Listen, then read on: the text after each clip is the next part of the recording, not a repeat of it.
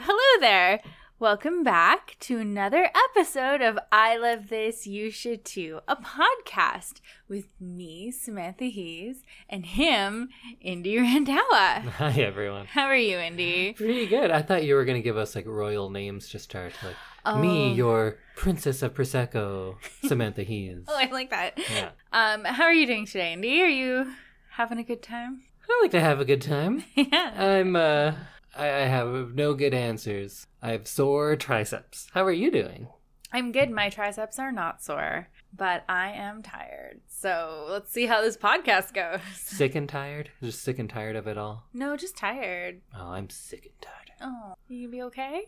We'll see. You want to talk about it? Oh, it's gonna come out. Oh, no. I'm gonna start raging on everyone. Oh, no. Well, if by chance you are new to this podcast, last week Samantha brought forth the movie The Young Victoria, something that I had never seen, but she claims she loved it. But when was the first time you'd seen it? Probably in 2009. And when was the most recent time before this week? Maybe a couple months ago.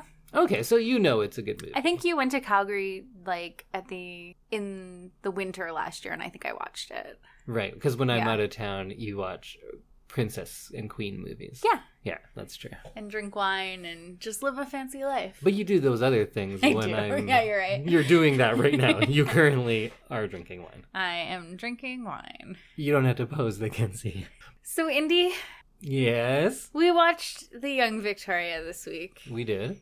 I loved it. Did you? Not really. Okay. I didn't hate it. Okay. I didn't love it. Okay. I'll take it. I feel like there's a good portion of the movie that's a little boring. Mm-hmm. There's a good portion of the movie that's a little confusing. And there's a good portion of the movie that is charming and well performed. Okay. So you get a mix of all three of those. I think its weaknesses definitely lay within the script that didn't seem to have a real set concentration or direction. It was kind of little vignettes of life over here and over there, and sometimes we'd be going for one thing and then we'd kind of just forget about that. I didn't like the time jumps. That was one thing that I didn't like. Yeah. If you were to ask, like, what is the main point of this movie? What is the one thing that they're focusing on? It's hard to get an answer because a lot of it is just about her being young and about her first ascending to the throne. Mm-hmm. But you could also make the argument that it's about her love with Albert, but that is that's a much smaller part of the movie than I'd anticipated. And I would have loved to have seen more of that because they're fun to watch together. They are fun to watch together. They're very cute. That's Emily Blunt and Rupert Friend. Rupert Friend, that's a good name. Is that how he pronounces it? I don't know. Actually, I'm not familiar with him. Oh, I assumed that you'd know who he was. But yeah, it's spelled friend, like Friend. So sure. I'm assuming Rupert it's friend. That sounds like an imaginary friend that like a 5-year-old has. Oh, this is my friend. His name is Rupert. Rupert Friend. He does sound, when you put it like that, he sounds like an imaginary character. I really liked both of them. I think last episode I had talked about how there was like a mini series, like made for TV version kind of this, of Victoria's kind of ascension to the throne. And I've seen a couple little like YouTube clips. I haven't actually watched it, but it looks much more like shows like Reign or any of those ones that are like really sexy. And so it's a lot more sexy. And this wasn't like a super sexy time period. There's a lot of coverage in those dresses and stuff. And it seems like this mini series that they did that wasn't the one that we watched was a little bit sexier and took a little bit more like a liberal approach to making it historically accurate. So I think we'll get into all of that about this movie as well. But Queen Victoria is, although Victorian time period, you think the stodgiest, most buttoned up, literally the most buttoned up because it's right to their chin. Yeah. But she, like, in her writings, she talks about, like, Albert's dick a lot, doesn't she? Yeah, she's she like, does. She's she like, does. Man, you know what I love? Getting fucked. That's my Queen Victoria impression right there. I like that. Yeah. It's a little manly, but, you know. Well, you're thinking of Emily Blunt Victoria, not actual Victoria, who was more egg-shaped than Emily Blunt is. True. And that's how she talked. getting fucked. But she talked with a German accent. Yeah. I'm going to stop swearing now because it's making me uncomfortable. Is it? Just saying that. Yeah. Yeah. In relation to a historical figure? Oh, and it's not that part. Oh, okay. I don't care about her. Well, we introduced some things that we're definitely going to talk about. The historical accuracy, the portrayal of sex. But where do you want to start in this movie? I promise I won't bring it up if you give me like 5 minutes to talk about why I hate royal families in general. Do you want to do that off the top? No, let's do it at the end. Later? Let's not Okay. taint anything. I can Sure. get through all of this with just talking about it as a movie. Okay. I will give you 5 minutes to rant at the end. Okay, Because cool. I am not blind about the fact that they have not always been very good. So They have not always been very good. That is true. And I won't say anything about that statement you just said until later. thank you. Okay, so should we start by talking about Emily Blunt as Queen Victoria? Let's. I think that was definitely one of the strongest points of this movie. She's very good in it. She's so charming to watch. Like, she has such good like facial acting, and she did such a good job of seeming like she was from that time period that it was actually very believable. I think she was just good all around, and of course this has to be a reserved performance. You're not going to be Nick Caging it around and like going nuts, right? Because you're playing Queen Victoria. But I did feel like that's what I was missing. Not like cage rage, but I feel like there was only one time where she was able to really show emotion, and that was maybe one of my favorite scenes. Like that one time where Sir John becomes physical with her. Yes. Oh, that was one of my favorite scenes. And where she tells him off, and then when she turns to her mother and says, like, don't think I'll ever forget that you just stood by while this happened. And when she was finally able to, like, it was like she's like a coiled snake this whole movie. And when she was finally able to strike, you're like, yes, and you love it. And then you're waiting for something to happen again, and you just keep waiting, and it just never comes. I agree. And I don't think that's a fault of hers. I think that's because there weren't a lot of real dramatic beats in this movie. There was that, and then there was one that never actually happened in the assassination attempt where Albert gets shot.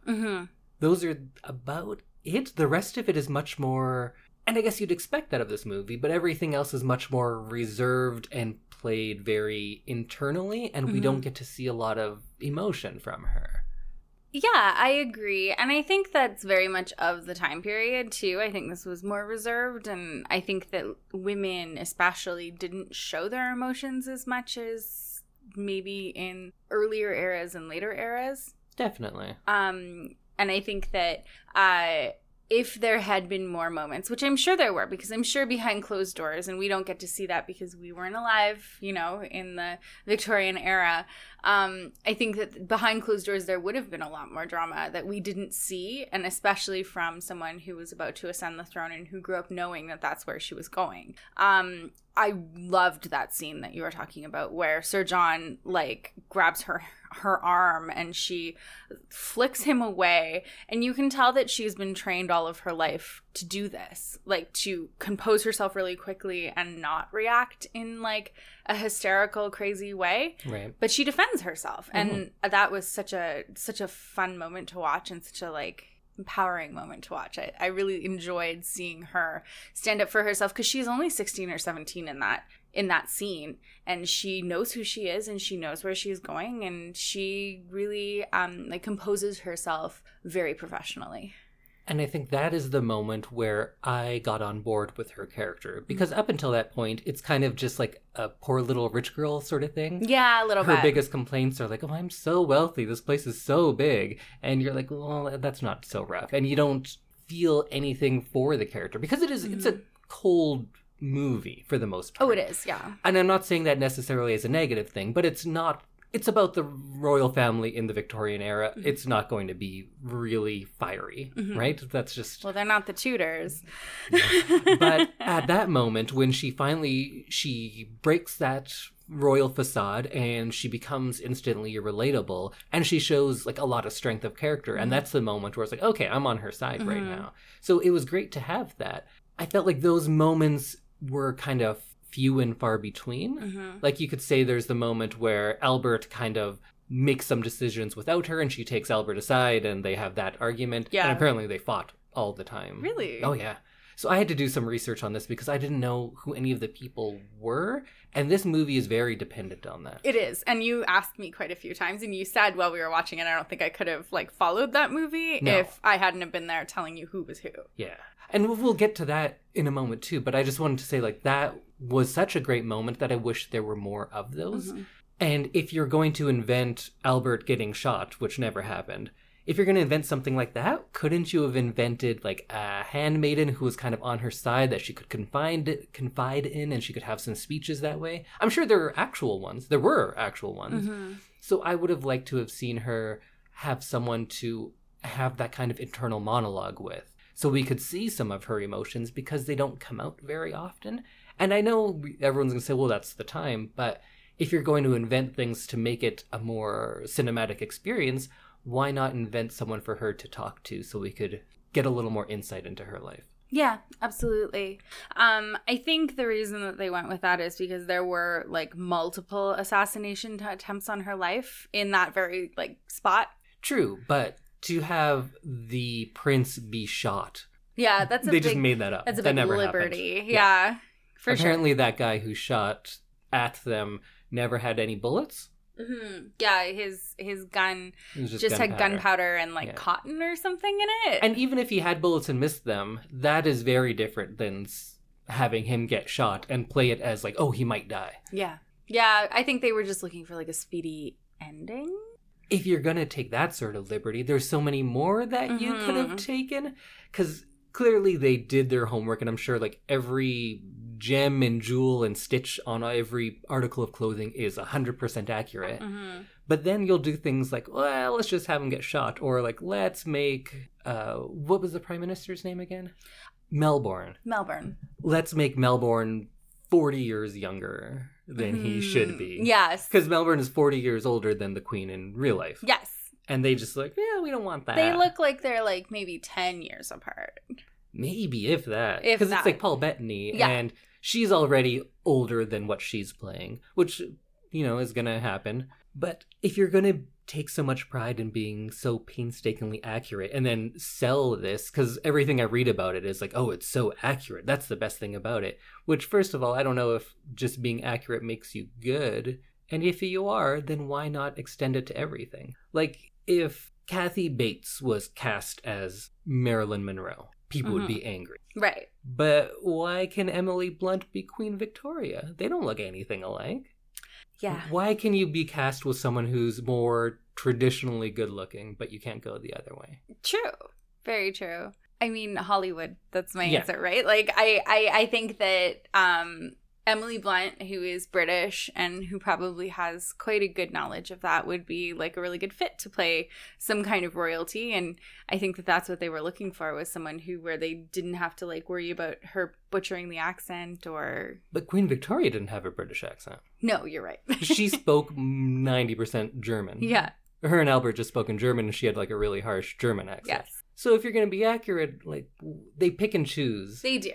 And again, it's not like bad, it's not to the detriment of the movie, but I'm saying if you're going to make those things up, why not make something a little more exciting happen in the middle of the movie? Because there were some real big lulls, I found. Mm-hmm. There were some lulls, and I can agree to that for sure. One other little thing I found out that was happening at the time, because you know all the business about how she wouldn't let any of the new prime minister's ladies be her ladies in waiting. And that's a big, big plot point in this movie. Yes. So she effectively chose the prime minister in that because they couldn't form a government because she wouldn't let any of the ladies in. Yes. I learned also that there was one of the ladies in waiting whose name I now forget, but her belly was starting to get big. And Victoria was like, she's pregnant, she's some sort of whore, I don't want her around here, and like bad-mouthed her to everyone. Turns out the woman had a huge tumor and died of cancer. Oh my God. But that was like one of the big reasons why all of that whole thing happened, but they just kind of cut out the parts that make her look really bad, and how that she essentially chose the prime minister, which is very undemocratic. Yes. They just make it like, oh, she just liked those people more, which was not the case. Right. What was something about the movie that you didn't care for? I think, like you said, there were some lulls, and I think that they could have definitely not broken with like history like they did when Albert was shot. But I definitely think there were some, you know, salacious kind of scandalous things that I'm sure happened. And I'm not super well versed in the minute to minute history of Queen Victoria. So I think that there were things that they could have included that would have kind of picked up the pace of the plot a little bit in some of the parts, because it goes from the Sir John Conroy part where she stands up for herself and she kind of alienates her mother, and then she then goes directly to fighting with Albert like an hour later. Yeah, the first part was interesting, and I was into it. I was into like how she's gonna get out from under the thumb of Sir John and like assert herself, but it just kind of happened. You had that one scene, and that we're both saying that was such a good scene. Why weren't there more of things like that? Yeah. After that one point, the king just says like, okay, I choose you. And then everyone's like, all right, that's what we're doing now. Yeah, but that was monarchy, right? True, but why not put some stuff in there? True. Or have her conflicted about all this power, her worried about it, her excited about it. But you don't get that so much? No. One of the things that I really liked at the beginning of the movie was that she says, and so I waited for my life to start. Right. So you do see her kind of jump into action as soon as the king dies, and as soon as she kind of exerts that power over Conroy. And you see her suddenly start to like, everything falls into place for her, because it seems like she's been planning this for a long time. She knows what she wants, and she knows what's entitled to her, and she knows how to comport herself to go and get what is rightfully hers. And I think that the filmmakers were kind of lazy in that sense, because they could have showed a lot more fun stuff even. Like she has that one conversation with the woman who becomes mistress of the robes. Show some kind of fashion-y sequence. Show some kind of, like, girl talk sequence. Show something that's a little bit more fun and kind of breaks up the, like, calm boringness of the middle of the movie. Yeah, that statement of her that she was waiting for her life to start, I felt that because I was waiting for it to start, too. Yeah. And if you think about this movie as being about the love story, that's really just the last third of the movie, and it comes so quick. This seems like it should have been a miniseries. It doesn't really fit into a movie the way it's put together. And if they were going to take a miniseries type of idea and put it into a movie, you'd think it would be all the exciting parts, but it seems like a summary of a miniseries almost. Like in the last third, we get the marriage, the difficulties in their relationship, this assassination attempt, him almost dying, and then learning to compromise, and then an epilogue. That happens in about 20 minutes, I think. Yeah. And that could have been an entire movie, and that might have been out over the movie. It might have been a better movie to just focus on one thing. By focusing on 2, maybe 3 things, I felt like there was no real focus, and I think that was a fault. I felt like I could have gotten rid of all the Melbourne stuff. Yeah. Or even just like had him be like kind of a peripheral character.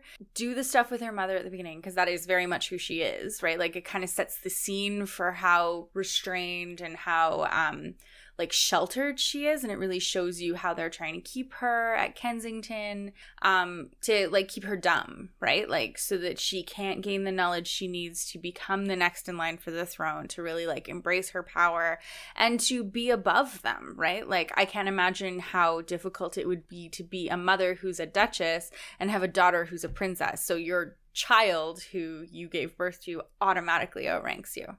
Yeah, it's like child actors firing their parents. Yeah. So I think that seeing that kind of like struggle and seeing a little bit more of the mother, seeing less of Melbourne, and then bringing Albert in sooner would have made this a more exciting, interesting, but still historically accurate movie. I agree, because I think we get split between the political stuff, often centering on Melbourne. We get the Sir John and mother's story, and we get the love story. And I think they do the best job with the love story, because that feels like there's some actual like dramatic beats to it, but the other 2 just are kind of there. Yeah, for sure. And I think that there were ways to make conflict in this that would have made the story better without having to do anything super dramatic or out of like the out of the historically accurate bubble that they've put these people in. Yes, definitely.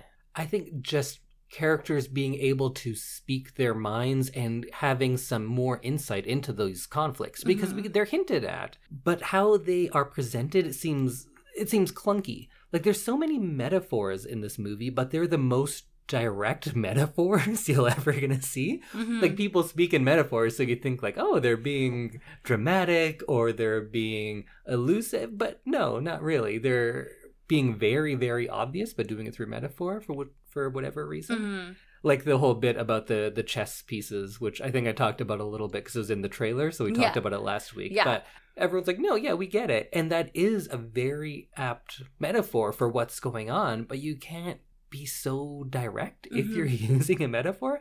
I don't know how it's possible, but they speak metaphorically and it's more clear than if someone were to just go like, I'm tired. Because they're very...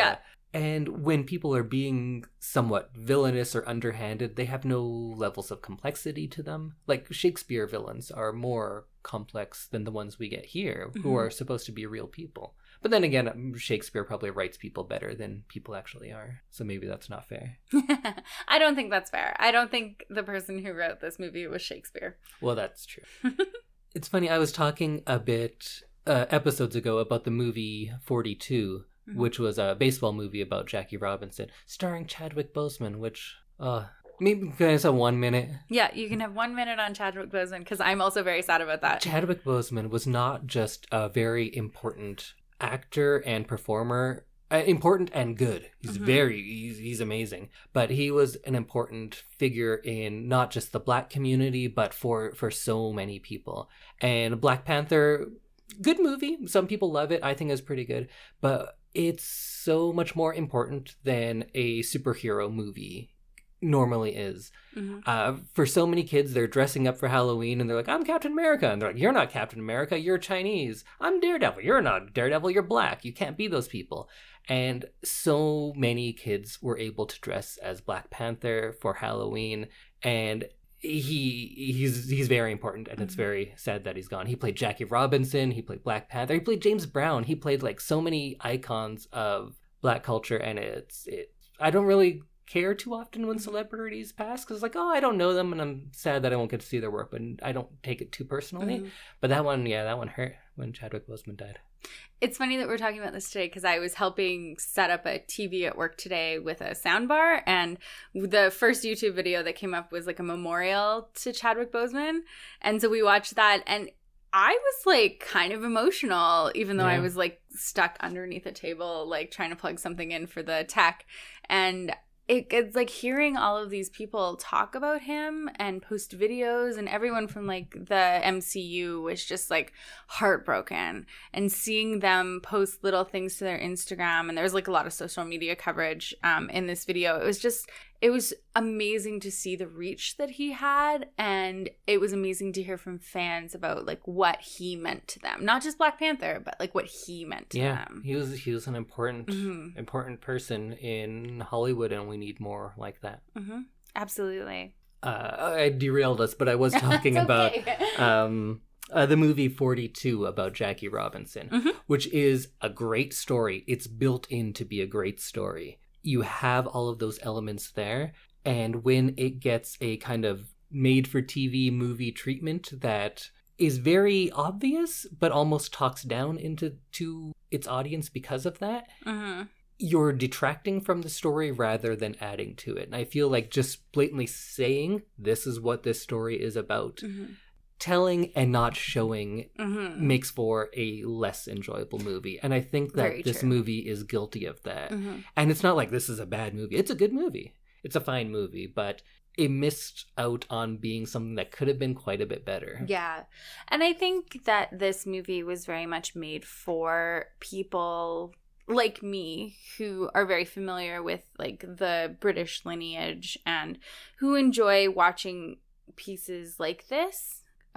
Especially for the fashion, especially knowing the time period. I think that is what this movie was made for. It was not it was not supposed to be, you know, some international acclaim kind of movie. I think it was very much meant to be for the fans, and the fans mostly. That's definitely the case, because I didn't know who so many of the people were. Even some you didn't know either, and you've seen it a couple of times. Yeah, right? there were a few that, like, minor people who I just didn't really understand who they were. I definitely watch movies like this with my, like, Wikipedia open, and I'm, like, typing in names and stuff just to figure out where they are in the, like, history, but... And I don't think you should have to do that in a movie. That's fair. I think that should be something that the screenwriter can incorporate. If they can make these Marvel movies when there's 24 of them, and you can come into the 20th one and not really know anyone, and you still can figure it out, and you get the relationships without someone telling you, like, oh, this person's bad. You can just tell. Mm-hmm. If they can do it, I feel like this movie should be able to do it. Oh, absolutely. Well. I agree. I totally think that is something that movies should be striving for, like making sure that everyone knows who everyone is. And I think maybe I'm being a little too harsh on this, because in, like, those Marvel movies, you can tell relationships, and you can mostly tell that. Like, of course, there's all of the familiar relationships, which are very complicated, even if you have a family tree in front of you. And definitely that doesn't come through if you don't know the people. Mm-hmm. But how they interact with each other is very clear, and at times painfully clear. Mm-hmm. It's so telegraphed how everyone feels about each other. So maybe I should cut them slack, and perhaps that's how they were coping with the idea that people don't know who these other people are. I think so. I think it was kind of an attempt and a fail. Or slight fail, right? Like, just at trying to make it very accessible to the normal person. But they also said, like, we have such a built-in fan base for, like, royalty movies that I think that even if we kind of hit and miss on that, we're still going to have a good fan base. Yeah, perhaps. Because it seems like they are trusting us to know who all of these people are, but not trusting us to have the emotional intelligence to understand the relationships, which I think should be flipped. I was just going to say, I think that should be flipped, because I'm going to say that 90% of the people who watch this movie at some point, because it's on Netflix, right? It's going to be one of those movies that you just turn on.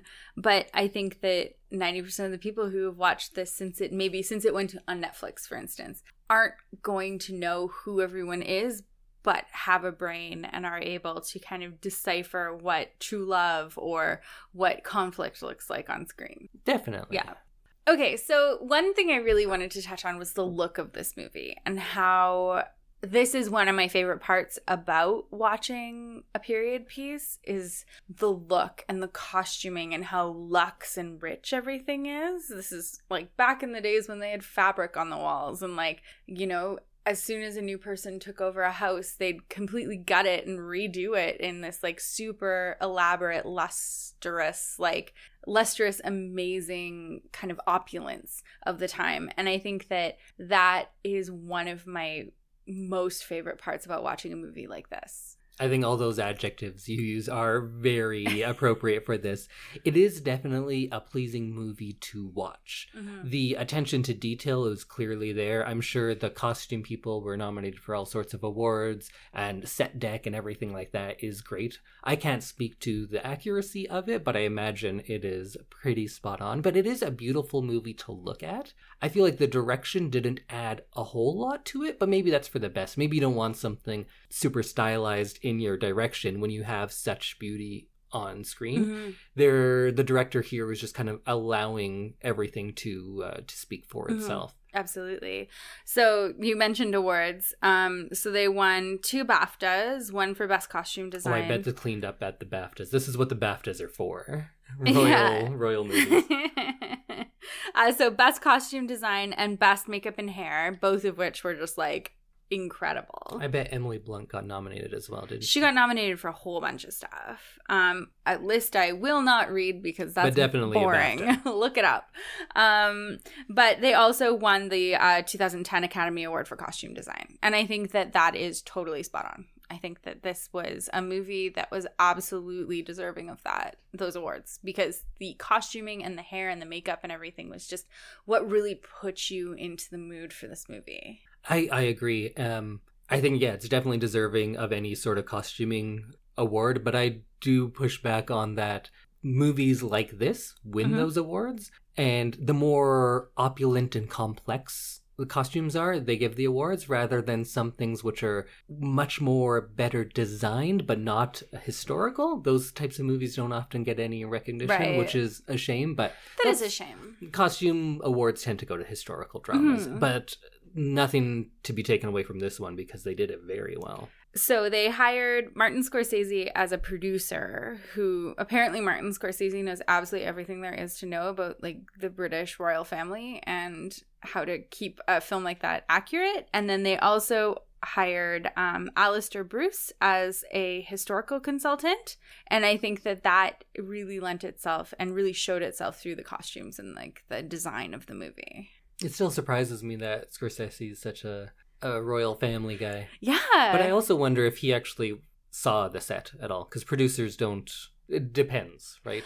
A producer could be someone who comes onto the movie after it was filmed and edited, but he was brought on... It sounds like he was brought on because he's known in like the producer film like circuit. Circuit? Is it a circuit? Sure, it's a circuit. In the producer film circuit, that he is known for knowing a lot about British history, and he's kind of the guy you want for authenticity, which is surprising knowing like his other movies. But I think that's so cool when somebody has a niche and they get to work on kind of a passion project. Right. And they get to do something that they like actually have a lot of knowledge about. Well, then I want to see him direct a royal family movie. If Scorsese had directed this movie, it would have been awesome. Agreed. So, Indy, do you have any favorite moments of the movie where you were just like completely in awe of either the set or the costumes or the makeup or the hair or anything like that? Not as much, because I'm sure there were great depictions of the interiors and things, but a lot of them blend together for me. Some of the garden stuff was very cool, because I think the closest thing I've been to is like walking around the gardens of Versailles, and that reminded me of that a lot. There was the one big dinner where the king did his big shaming speech. Oh, yeah, because he was mad at her mother. Yeah, that dinner looked great. I kept commenting on how much rack focus there was on that. Yeah, like the wine glasses all the way down the table and that kind of thing. And I think that was to emulate how drunk he was, maybe? The rack focus on the wine glasses was not, because that is very much a thing that is still, like, it's historically accurate, and it's also still currently accurate. In the fact focusing? That...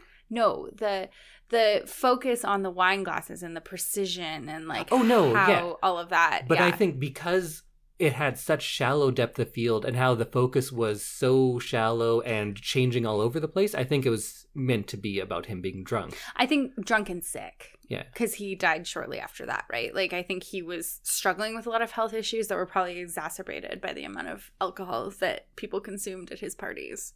What was your favorite beautiful scene? Probably the ballroom at her coronation. It was so gold and beautiful and happy, and her and Albert finally get to like share a moment together where she's kind of in charge, and it's beautiful. And I really loved her whole outfit and their banter and their dancing and everything, and he's learned the waltz for her. Like, I felt like that was so romantic. Have you ever seen the Kenneth Branagh Hamlet?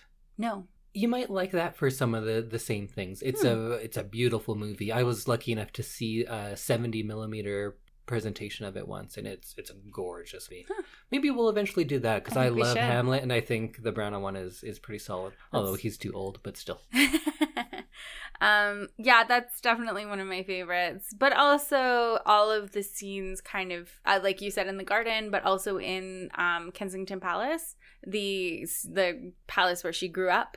And I think that was so well done, because this was a woman who was trying to raise a daughter, and all of the funds in the family were going to the daughter because she outranked her. She had more income coming in, and I think that the coldness and the darkness of that house really kind of started off the movie in a really good direction. So I feel like one of the final things we need to talk about for sure is the love story between Albert and Victoria. This is something that is talked about still when you talk about Queen Victoria. the queen that we all see in her portraits wearing black. She was so in love with him that when he died of typhoid at a very young age, in his 40s, like in 42 his 40, or something? 42, yeah, it broke her to the point where she still laid out his clothes every morning of her reign, and she was one of the longest reigning monarchs, so she reigned another 40 years almost. Yeah, because she lived to her 80s, I believe. Right? Yeah, she was the longest reigning monarch until our current Queen Elizabeth II. Don't say our current. Okay. She's not my queen. I know.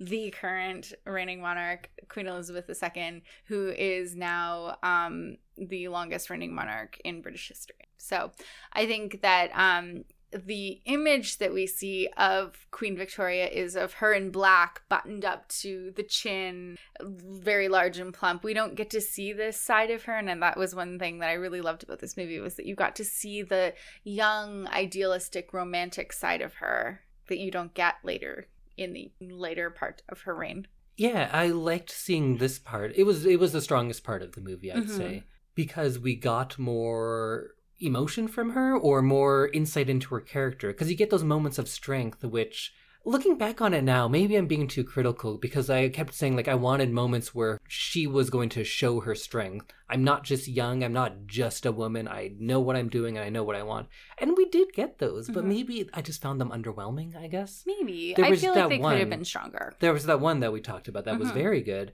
I think it falls onto the writer then, that if that's built into her character, that you have this person who's so little is expected of her, but so much in a very different way, and then she rises to the occasion. That's has so many built-in moments that I don't feel were utilized properly. But I think where the writing had a chance to shine a little bit more was in the relationship with Albert. The courtship was kind of unfulfilling in a way, because it was accurate, which is not the most dramatic, because it's taking place over letters. It's taking place in Denmark and England. So it's it Denmark? It was Denmark. He was, Oh, I didn't realize that. He's Danish, yeah. I thought he was German or Austrian. Huh. Maybe he was Austrian? Hang on. I don't know. Okay. So he was from the Ernestine Duchies, which is in present-day Germany. Okay. Yeah. But I did like how you would get to see him struggling over these letters of what to write, and him, because he was also sent on like a marriage of convenience. He was sent there to kind of consolidate power. It was political, yeah. But he truly did fall in love with her, and I felt his journey had more to it because of that, and that was fun to see. And him struggling over those letters and then deciding to send the music, like, I liked little bits like that, but there weren't that many of them for it to be like a real love story. And then on her end, you just kind of have her going like, oh yeah, okay. She didn't really have that turn. Like, was there something in it that made her go away from other suitors to Albert? I think that the fact that she had so many suitors being pressed upon her and she found some common ground with Albert, that's why she decided that she loved him. She was supposed to, you see, when her and her mother go to court for the king's birthday, you see there's like this really background redheaded guy who they kept saying, oh, you and your cousin, oh, you and your cousin. So that was the man that she was supposed to marry, was her cousin. Wasn't he also a cousin, though, Albert? Albert was technically a cousin, yes, okay. But this was a very direct cousin. Sure. And I think that she objected to him because she'd known him all her life and was not interested. And I think that Albert was new and exciting and someone that she hadn't met before and someone that she had found some common ground with and decided that, yes, I could see myself sharing my power life with this person. Yeah, he made that great chess speech. I enjoyed the chess speech. But if there are those other people, there's probably dozens of potential suitors, and so many more who would love to be in that position.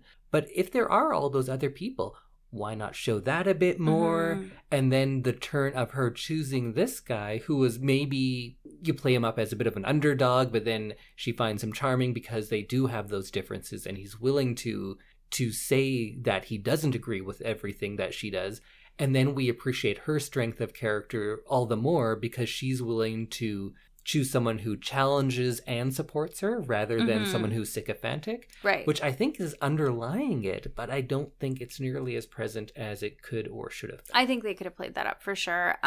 You kind of see it at her coronation ball because she was unmarried and unattached and unengaged during her coronation. So she ascended the throne as like a single woman, and that was like one of the first times that had ever happened. And I think that is like great to see.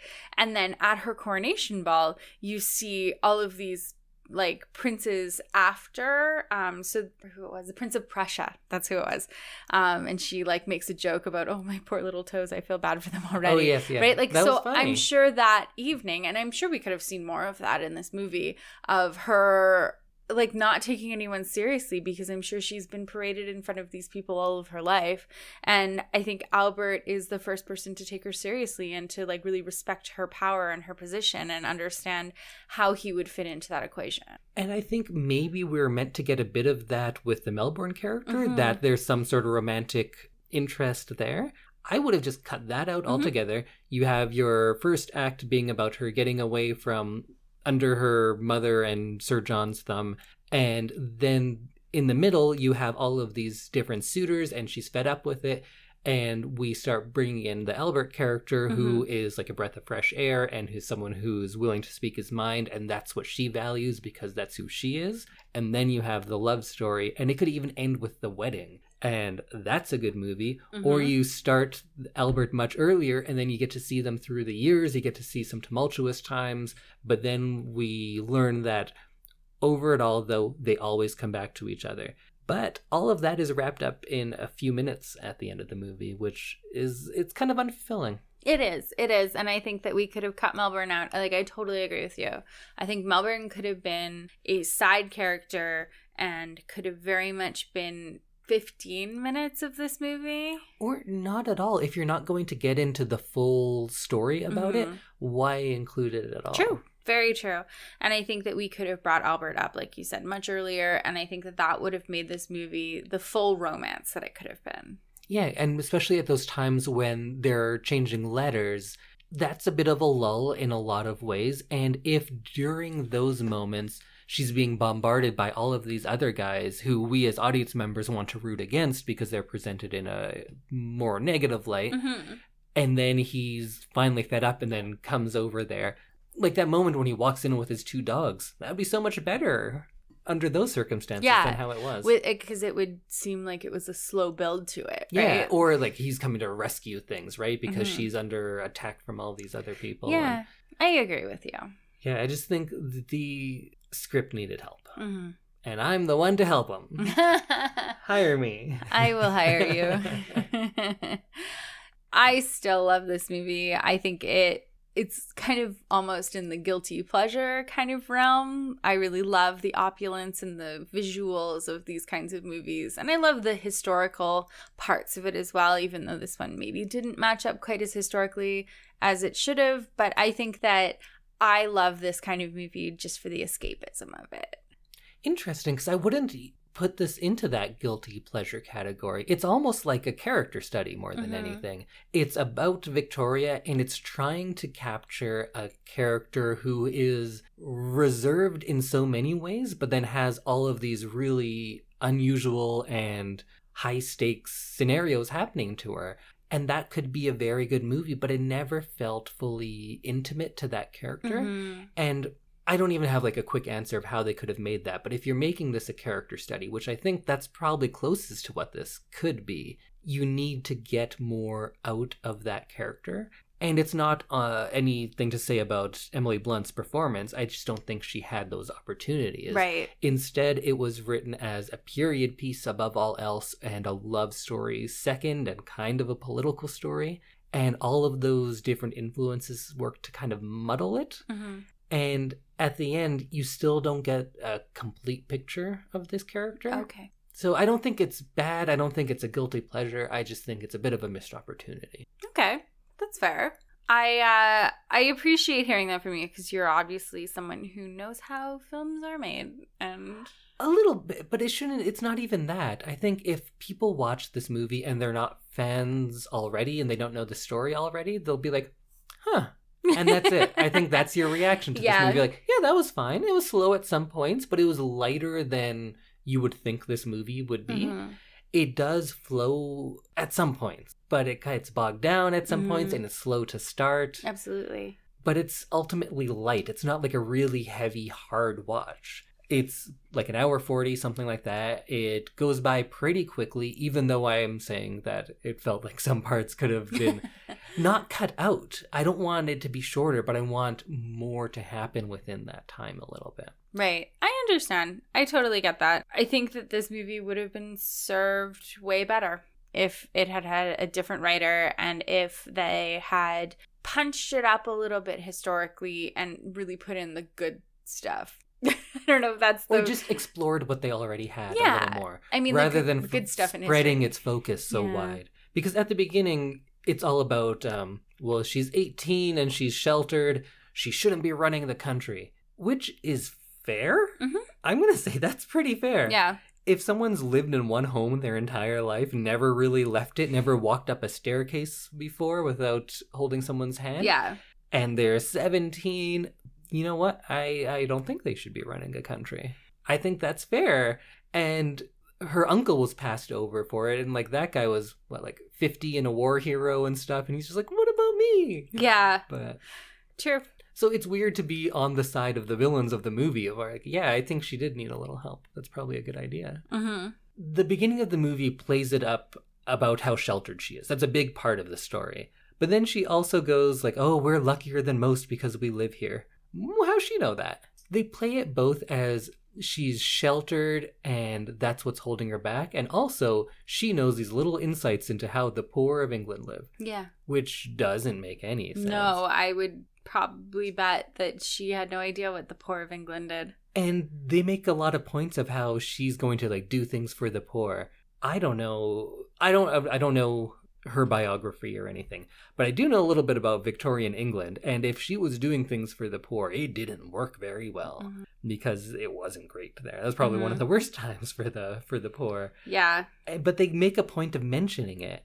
And I think if you make a point of mentioning it, then you're opening yourself up to criticism about like, yeah, that's not true. And then I could just start criticizing about all the other terrible things that she's done. Okay. Because they brought it up about how she's like great and has insight into the poor of England. Okay, well, let's finish up talking about the movie and then you can go on your little royal rant. Okay. But at one point, is she magic? No. Did she fly in this movie or at least float? No, I think it was supposed to illustrate the fact that she wanted to be with Albert so badly that it felt like she didn't even talk to him together. Fair. If that ever happened in any other way throughout the rest of the movie. But there's one shot and one shot only where she floats. Mm-hmm. That you can't do that. No, it was weird. You're right. It was weird. And I love little bits of magical realism, but you can't have one. If you have one, then it's like, was that a dream? Did that rest of the scene not take place? I think that night was supposed to be a dream. Like a literal dream? No, that it never happened? Like it was supposed to be like as good as she expected it to be. I think But then you have other things to like back that up. When you have one element like that, it's very strange. Mm-hmm. What if we're watching Gone with the Wind and then there's one scene, there's a dragon. And then everybody's like, hey, what was about that dragon? They're like, oh no, it was like meant to be how fierce she was. And you're like, okay, then why wasn't there any other moment? Okay, you're right. You're right. It's just strange. Flying is not appropriate in this movie. But it was one of the best shots of the movie. It was. It looked great. It was bizarre, though. It was bizarre. But it was that whole scene with the dance and the ball and everything was just gorgeous. So, Indy, I know that you've been really holding back for my benefit because I really enjoy this whole time period and these people. But you said you had some things to say about the royal family. Yes, you're contractually obligated to let me vent for a little bit because I was mostly good and never brought up genocide once this whole time. Okay, you have 6 minutes. Go. 6 minutes? Oh, I can do it in 6 minutes, no problem. I think I might have said on the last episode that the only good thing about the royal family is that they give women good roles to play, because there's not a lot of great roles for women written. True. But then you get queens, and then you can get older women finally playing things too, with people that we don't get to see a lot. So that's the good thing. But I just don't get the fascination and the unequivocal love people have for royal families in general. Like, I can more understand why the British or even Canadians have a love for the British royal family, because there's something culturally ingrained into that. But just the idea about, oh, you have to treat someone like a princess. You're my queen, you're my king. Why is that always the go-to? Why is being rich and powerful, but having done nothing to get there, seen as such a great thing? Because royals are the people more than anyone in the world who did nothing to get their power. You just had to be born. Sometimes you had to murder your own brother to do it, but that's about the only thing you have to do. You've done nothing. You don't deserve it in any way, unless you believe in, like, divine rights still. Anointed by God, yeah. So is that what you think? That they're just better humans than us? I don't. But that's kind of the thinking behind it, that they're somehow better.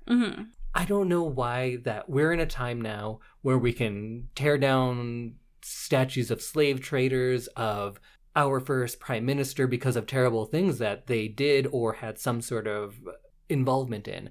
But all the royals were like, no, you can't do anything to them. They're cool. They didn't do anything, but they were the worst. They did so many bad things, and I just don't understand.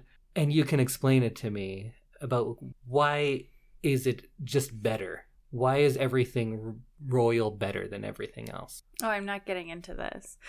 Well, I'm trying to understand. I know. I think before government and, like, democracy was a thing, it was very much like you needed to have some kind of head of power. But I think that it's definitely something that is kind of an aged institution, and now really, like Queen Elizabeth II, is more of a figurehead and a constitutional monarchy, and she's not as important as she once was, or her family once was. True, but if she chose to, and I'm not saying anything against her specifically, but if she wanted to, she could come here and kill you, and it would be okay. Yeah. Right? Yeah. In Canada, the Queen is allowed to change any law at any time. Why? And I don't like that me saying this is silly or controversial. Why should we let someone have that kind of power? Why are we Canadians sending money to these super wealthy landowners? There's no reason for that. I mean, I have no answer. I think I have a very, like, romanticized love of the British monarchy, and I love the history of it, so I kind of, like, I think I kind of accept it just based on the fact that, like, it's a story, like, historical institution. But I agree with you. I don't think that they should have the power that they do, and I think that, you know, if they choose to live like they do and just be kind of politicalist, not even figureheads, but just, you know, public figures, then that's fine. It's no different than a celebrity or whatever. But I think that there is definitely no longer a place for them in modern institution. I hate the idea of celebrity, really. I hate Vin Diesel, but people choose to give their money to Vin Diesel. I don't know why you do, but people keep seeing his movies. Although those late Fast and the Furious ones, when The Rock gets there, they're kind of fun. But anyways. Haven't seen them yet. They're choosing to do that. But the government, who is a democracy, we would think, takes our money and gives it to them. And most of their stuff is all stolen anyway. Queen Victoria, while she was queen, about 30 million Indians died because of British policies. They took all the food, took it to England. All of the Indian people, they just died. They estimate at that time they took about $45 trillion worth of goods and things from India while all those people starved to death. And you can say, well, she's the queen, she's not the prime minister, but she chose the prime minister. She literally changed who the prime minister was. And do you think if they said, like, hey, stop the genocide, people would listen? But she didn't. The Great Hunger, sometimes called the Potato Famine, that was during her as well. because at that time they took all the land from the Irish and they gave it to the British, but they still had Irish people farming it.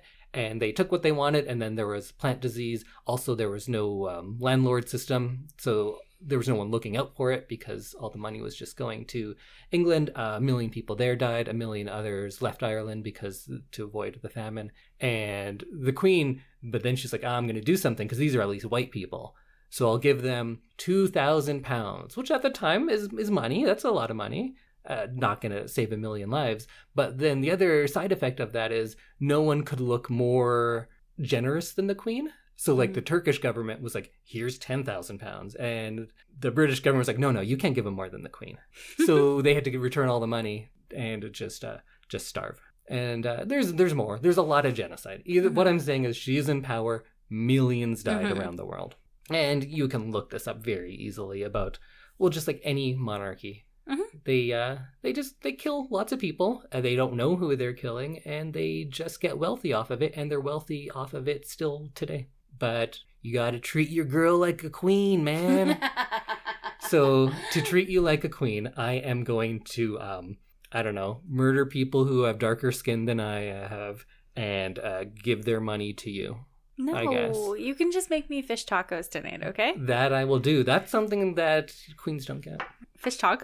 I don't think so. You think Queen Victoria ever had fish tacos? You think Queen Elizabeth ever had fish tacos? No, she doesn't like garlic, so... She doesn't like garlic? Queen Elizabeth II? That's the most British thing I've ever heard. There's no garlic in Buckingham Palace at all. Oh, she just eats, like, boiled toast is Queen Elizabeth's favorite food. Okay, well, shall we wrap up this episode on the young Victoria? I guess. I did have, 9 pages of more stuff of what Queen Victoria did to murder people. How were you going to fit that into 6 minutes? I got distracted. Okay, well, let's wrap up this episode. People can find her crimes on the internet. And don't give me that, she had Abdul with her. That, she had, a brown guy hang around with her. Oh, yeah. And then they made a whole movie about it. Look, she's progressive. It was like having a dog. Yeah. The way it was. Yeah. And also... I have read about that, and I haven't seen the movie, but... You can't, kill someone's family and be like, oh, but I'm gonna let you stay in this nice building, so it's cool, right? Mm-hmm. Okay, well, the young Victoria... Yes, the movie, not the person. Not the person. I did ask you to kind of suspend your knowledge of the monarchy in order to watch this for kind of the love story and the beautifulness of it. Indy, you said you didn't really like it. Did you change your mind at all? It's not like I dislike it, but no, I don't love it. It's a fine movie. It's an okay movie. If you are a fan of period pieces and you like looking at set deck and costuming, you'll love this movie. Mm-hmm. If you are a fan of the British royal family, this is a period where we don't get to see as many movies, or at least of this type, focusing on this story. You'll probably like it for that. But if you're just coming to it for a movie, to see a political movie, to see a love story, I think you're going to be disappointed in both of those because it doesn't really commit to either type of story. And I think that's to its detriment. And you can say that movies should be able to transcend their subject matter. Good movies, great movies should be able to. You don't have to like baseball to like A League of Their Own. I think it's a good enough movie that it transcends that. You don't have to like sci-fi to like Star Wars, at least the first 3. I think they're bigger than that. You don't have to like vampire movies to love Buffy the Vampire Slayer, because it's just good. It's good as media, as television, as movies. All those things are just good. I think you do have to love royal families or movies of this type to love this movie. Although I think it's very capably directed, beautifully shot, well performed, I don't think there's anything in it to make it transcend its genre. I think it just is an example of that genre and not something that is going to bring people from outside of liking that type of movie to like this one. Okay. It's a good movie. It's a fine movie. It's not a great movie. Where do you end up on it? You loved it before, we talked about it, and you agreed with a lot of the negative things I was saying. And because of that, I feel like we didn't spend enough time on the positive things, but... I still love it. I still love it. I still love it. Like I said, it really fits. It fits a moment and a feeling that I'll get, and I'll want to watch a movie like this. And I think that it totally fits and it works for me in that moment. And I think that this is a movie that like I said, I agreed with you. If you don't have the royal knowledge or you don't have the historical knowledge, you might not understand what's going on. But this is a movie that I can totally lose myself in. And I absolutely love it. So I think that this is still an I love it. All right. So it's a heavy recommendation from Samantha. A tentative recommendation for me. If you see the trailer and you're blown away by it, you're going to love the movie. Mm-hmm. If you're not immediately interested in that, you're probably not going to like them. That's fair. So, if you haven't already, why haven't you watched it? Oh, yeah. Yeah, well, we ruined it all for you anyway. You've listened to the whole podcast and now you know everything. But that's like 100-year-old spoiler alert. Yeah, right? I don't think you can spoil historical drama. Although they wouldn't be like, wait, he gets shot, because that never happened. Yeah, so that we spoiled that at least. True. Okay. Well, go watch The Young Victoria if you haven't. And if you have and you agree with us, you can talk to us on social media. You can find us on Instagram or Twitter at ILTYS and the number 2. You can find us on Facebook at I Love This You Should Too -podcast. And you can find us on our email. That's a weird way to say that. You can email us your thoughts in long form at ilovethisyouShould and the number 2 @gmail.com. And we will see you next week when Indy lets me in on the secret of what we're watching. Oh, and from looking at when this gets released, it's my birthday almost. Happy almost birthday! Yeah. And we'll have one more regular pick from me that we'll talk about over the next 2 weeks with some picks of the week next week. Then after that, we're going to get into our Spooktober. So get ready for that. It's not so far away. We're going to do spooky stuff all through the month of October. Starting with Samantha first, and then I'll have something for you after that. And we'll be guesting on some podcasts? We'll be guesting on other things. You can, I think if you look at the hashtag #AllTheHorror, you'll see all sorts of different podcasts that are releasing things based on that. Horror-related things. We're going to be on a couple. We're going to have some guest stars on ours, but more information when we get to Spooktober. You can definitely watch our social media for that, because we'll be tagging people that we're in and who are on our podcast. And I'm very excited for that, because last year we only did kind of a quick little thing with them, and this year we're a little bit more immersed in it. Yeah, we'll let you know all about it in Spooktober. Okay, well, we will see you next week when we discover what Indy is bringing to us now. And what we've been watching or reading or listening to over the last little while. Oh yeah, picks of the week. Thing of the week. Thing of the week. Okay, well, we'll see you next week.